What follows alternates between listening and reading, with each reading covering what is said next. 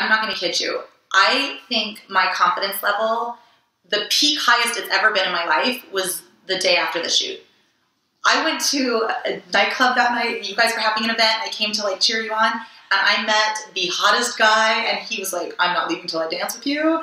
And I was like, "This never happens to me." What, like? And I was like, "That's right, you're not leaving till you dance with me." Like, oh, where is this coming from? It must be the boudoir shot. Like, it was so great. So, like, feeling that, whether it lasts forever or not, it's like I want every woman to feel a piece of that in some way. It's like, it's just such a good feeling to be like, yeah, I am awesome. I may not be perfect, but I'm hot.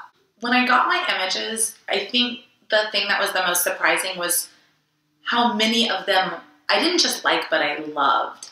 Because, you know, everybody has their faces that they make, or, oh, I don't like that angle. But when I looked at what was available to me, I actually loved them.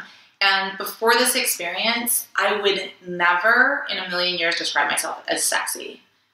You could describe me a million different ways and I could take it. I'm confident, or I'm cool, or I'm goofy, or dorky, or all those things, smart, whatever, but never sexy.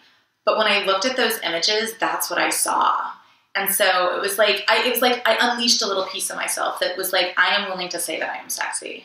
After the session, everything kind of shifted. It wasn't just my own confidence, but it was how I interacted with other people. I started dating, I think, higher quality guys. My business started getting more customers, more individual clients, more group clients. I hired people because I had such a high demand.